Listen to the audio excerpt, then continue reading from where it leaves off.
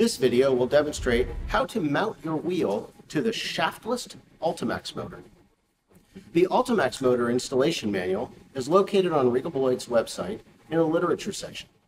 Additional dimensional drawings are also located with the motor models in the product section. Before installing, using, or servicing this product, carefully read and fully understand the instructions, including all warnings, cautions, and safety notice statements. To reduce risk of personal injury, death, and/or property damage, follow all instructions for proper motor installation, operation, and maintenance. Before we begin, be sure to put on the prescribed personal protective equipment.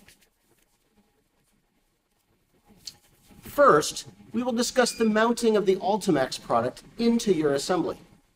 For mounting purposes, we have provided 4 T-slots into which you can slide a quarter 20 T-slot hardware.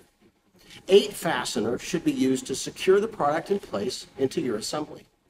Be sure that your fasteners do not bottom out in the T-slot, as that can compromise your installation. Keep in mind that the lifting lugs will need to be removed from the product just prior to your installation into your assembly. Do not remove them at any time prior to installation, and be sure not to use them for lifting anything but the motor by itself.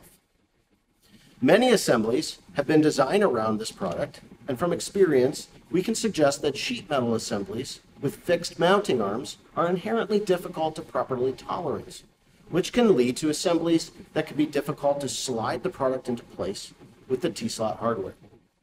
For that reason, it may prove easier to first mount the assembly arms to the T-slot and then mount the motor and arm assembly into the frame.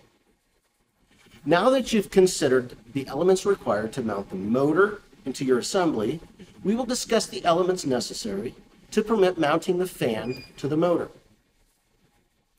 There are 6 mounting holes to affix the blower to the motor.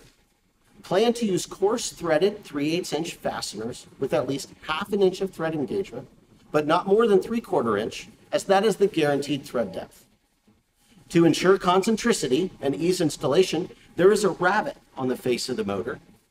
The blower back plate should be designed to fit right up against the rabbet, but be sure that your fan does not cover up the 8 holes near the center of the rotor face. These holes allow cooling to take place inside the motor.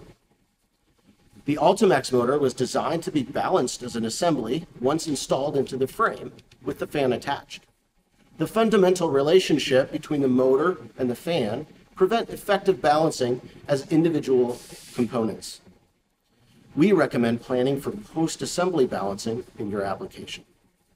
Finally, as the product is an air-over motor, plan to allow open space around the product within your assembly to permit the natural flow of application air to keep things cool. As always, if you aren't sure how to best apply this product, feel free to contact us, and we'd be happy to show you how to take the most advantage of this industry-changing technology.